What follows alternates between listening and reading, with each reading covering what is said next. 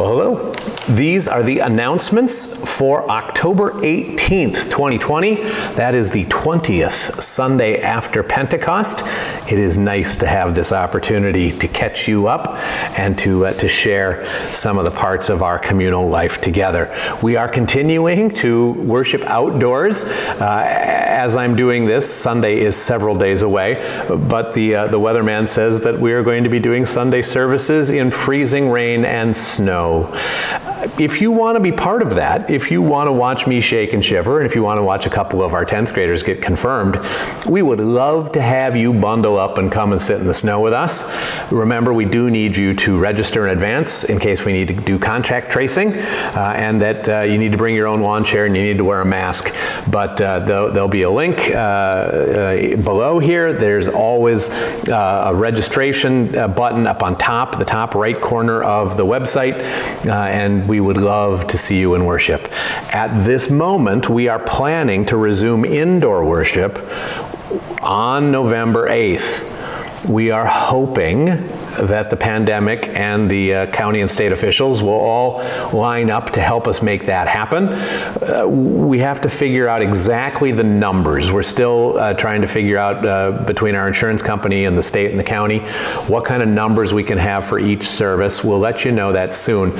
But this will absolutely be pre-registration required. We won't be able to let people in because the building will have a fixed capacity. My guess is that there'll be 4 or 5 short services on a Sunday, and that we'll figure out between now and then how exactly that works. But stay tuned for that, and be in prayer about that. It would be wonderful to be able to take that next step toward normalcy.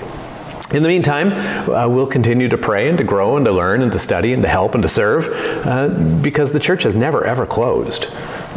We just were dispersed for a while. But now, perhaps, is the time for us to come back together again, and that would be lovely. Let's talk about the prayer list. If you'd be so kind, you can always click on the upper left corner of the website, and you can get the current prayer list. But let me just give you some highlights so that you can be thinking and praying of these folks. There's 3 families in the initial stages of grief that we are praying for. You know that Freddie, the owner of Club Orlo, passed away. May God bless his memory in our midst, and may God bless his family and his friends. So we'll be praying for them. We're also praying for John Cahan's family and Ellie Meverden's family still for this coming time. And so I commend them all to you. Tom S. is recovering from surgery, head surgery down in Madison, and we hope and pray that God's will is done gently in his life, and we commend him to God. The rest of the names you have seen. They are people for whom we've been praying for a while now, and I commend them all to you.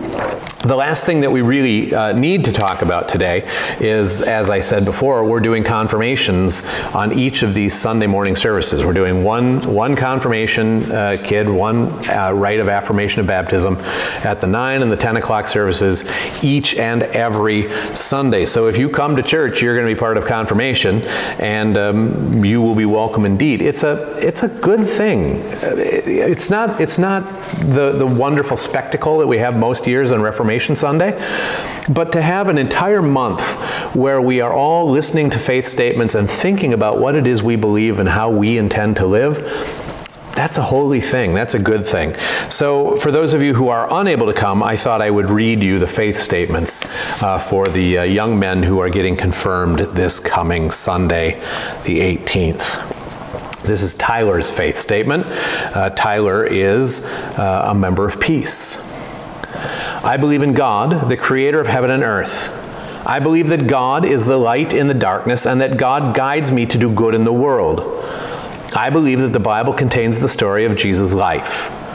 I believe that Jesus Christ came to forgive our sins and help us live our best and happiest lives. I believe that God wants us to be the best people we can be, even when going through tough times. I believe that God always forgives and is always there to guide me through my life, even when I'm feeling off. I feel that praying is the way I become closest to God because I am directly talking to Him in a conversation. I believe in the promises of Jeremiah 29:11. For I know the plans I have for you, declares the Lord.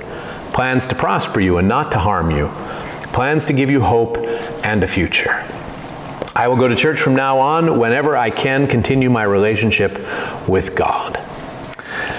So that is Tyler's faith statement. JP is a young member of Nelsonville, and this is his faith statement. When I was baptized, I became a member of the Christian family. Today, I'm going to affirm that baptism. Faith in God is confusing and not easy to understand. I'm sure as I grow older, I will continue to grow stronger in my faith by going to church and learning more about how the Bible relates to me. I do believe that Jesus loves me and He died for me. Because He died for me, my sins will be forgiven through prayer. When I take communion, I believe it's the body and blood of Christ. And in my life, whether things are good or bad, I believe that God is there with me. I believe that being a Christian is not just saying it, but showing it by my actions, being a good person, doing good works in my life, being kind and helpful to others. I was able to see how much Lutheran World Relief helps people with all the quilts and kits that are sent out when I volunteered to help deliver them. I know there will be many opportunities for me to help others as I grow in my Christian life. And so I hope that you'll join me in praying for Tyler and JP as they make these promises and as they begin their adult walk and their confirmed membership in our midst. In the meantime, may you be well. May you be blessed. I am so grateful for our fellowship and our joint work in this place. I hope to see you soon. Bye-bye.